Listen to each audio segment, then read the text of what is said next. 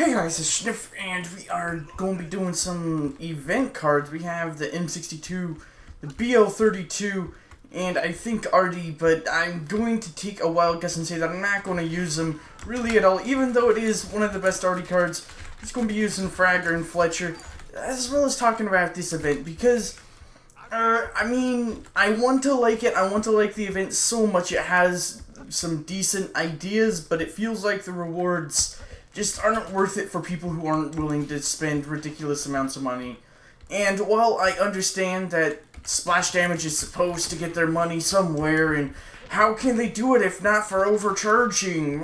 Yeah, well, I don't know, man. Maybe I'm just a little bit silly, but I think that there are more ways to get more of the community involved and more people happy with the events than what they're doing right now.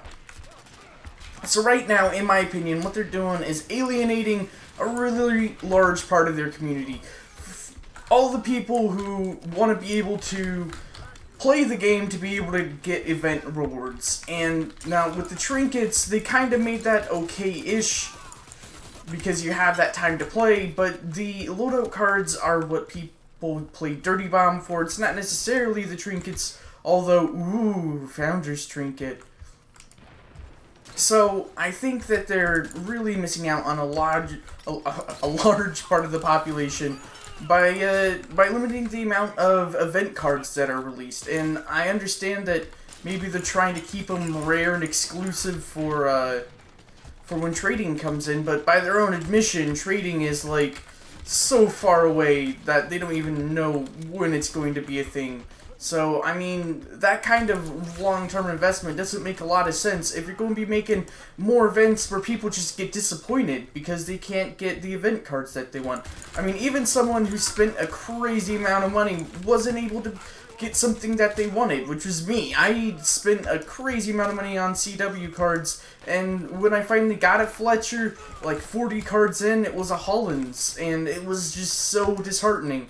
And I don't think people are going to value the cards that much if they keep having those bad experiences. Because, I mean, what makes a card valuable or not isn't necessarily only, you know, the loadout, but also the event along with it. If people remember an event and having fun years back, then they're probably going to want to try and get that event card later on when they're playing the game. I don't know, maybe it's just me. I just think that there are better ways to get people involved in events, because I think the more people that have good positive experiences with events will be more willing to trade for higher amounts and more often once trading does go live.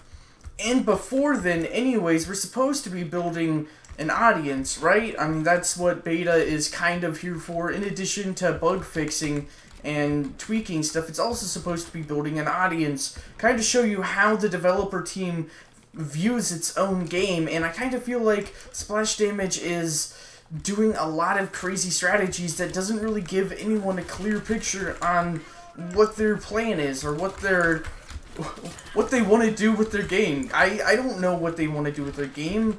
I mean, the expensiveness of the... You're not going to... Alright.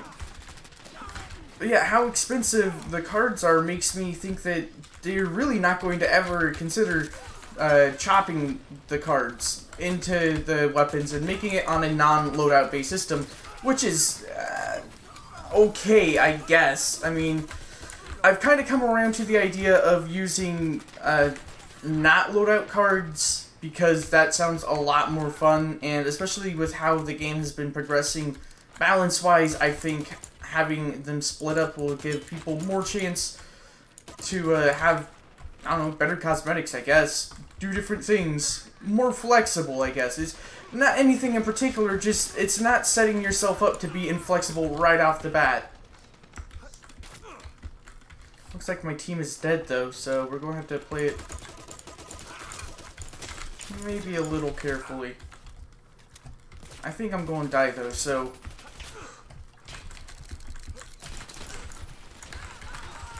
maybe not. But yeah, so I just think, I feel like all of these things that they're doing are setting themselves up to be very limited in the future with events. I mean, Now, I think they've increased the drop time.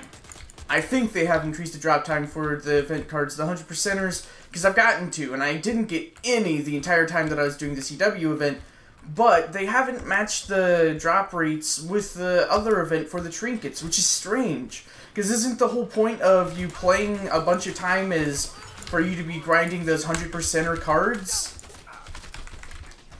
Maybe it's just me, but I think that, there just needs to be some better project management or some time management that goes into these things. Kind of feels like it's just done randomly. I personally would have had the 100% drop event go on as long as the trinket event is available because... Oh wow, did I just die to that? Because it just is good form. You know, I mean, it makes sense. People are wanting to play the game, and you're trying to incentivize them playing a game. Why not have a double incentive? In addition, allow people to get more cards what they want. And it's not like if people get too many of good cards that they won't be valuable. I mean, I have so few repeats. I mean, in the grander scheme of things, the repeats, they're not that much. I have a couple of really good repeats, but even then, there's just so many people who, if they had a positive experience, I think would want to buy them, you know, and make trading an actual profitable thing. And, I don't know, man. I just think it's too exclusive.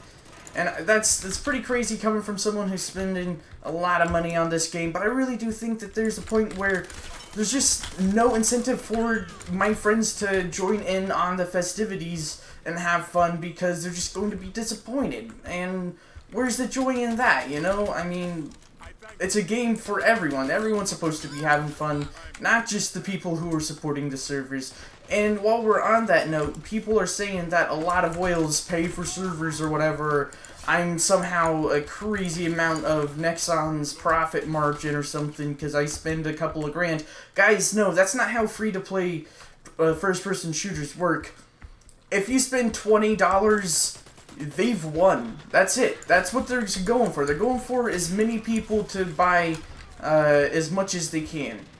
And it's not necessarily just the whales who contribute a large amount of that, because not everyone is willing to spend as much as I am, or many people are. We're really just the cream of the...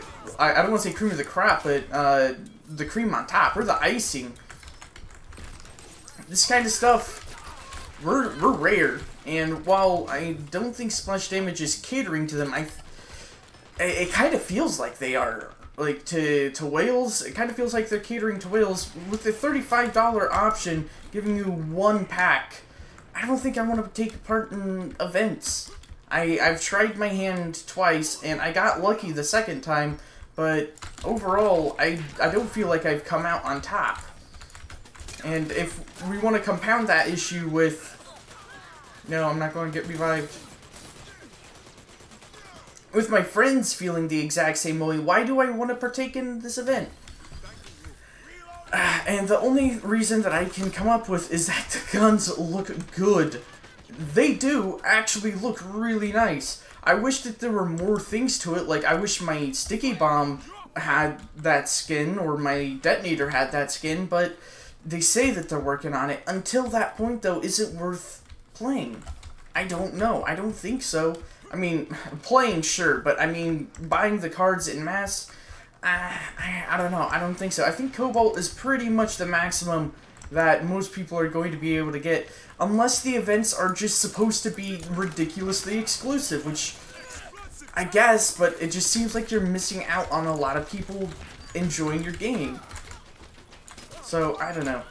Maybe you guys have an opinion that I'm not understanding or I don't get a perspective on, because as a person with a lot of money invested in this game, I understand that I don't necessarily understand what's going on. I don't really remember the struggles of having to buy all the mercs individually, because even in Alpha, I didn't have to buy any mercs. Those were all free, so...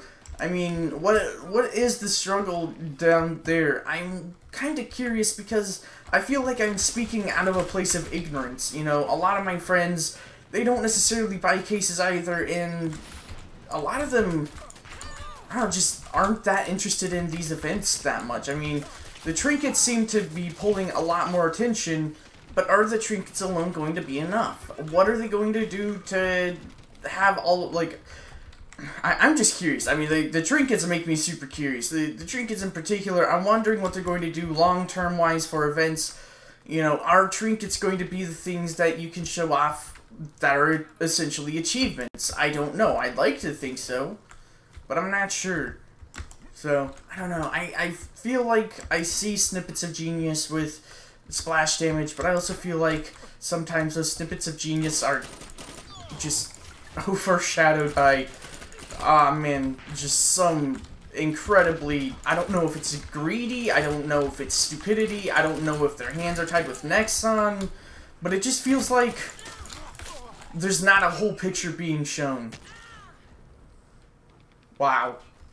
And I guess that's the real problem that I really have with splash damage right now, is I don't know what the plan is. I don't know where this game is going. Which, whatever, a beta game, but as a person who will be spending money on this game, I'm not sure if I want to spend money if I'm not sure if I know what I'm going to be getting.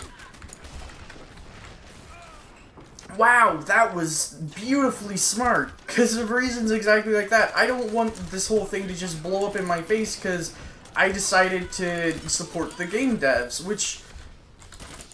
I know is a really big argument for people that, you know, you're spending your money on a game, you're getting what you're getting, but to an extent it feels like that's being crutched on. Like, that's the only argument there is against having better events, is just too bad. So maybe I'm just coming at this the wrong direction or something. Wait, how low res is that? Oh my gosh. That gun, those little point things, was ridiculously low res. And that's the video for me. I hope you enjoyed it. Those were the thoughts on my events. I know it's not the best thoughts, but I really feel like this needs to be tackled sooner rather than later. And I don't know how to tackle it, so I'm just going... Don't think I have any ideas on how to answer these questions I brought up. Just curious questions, so I'm going to call the video off there. Sniff.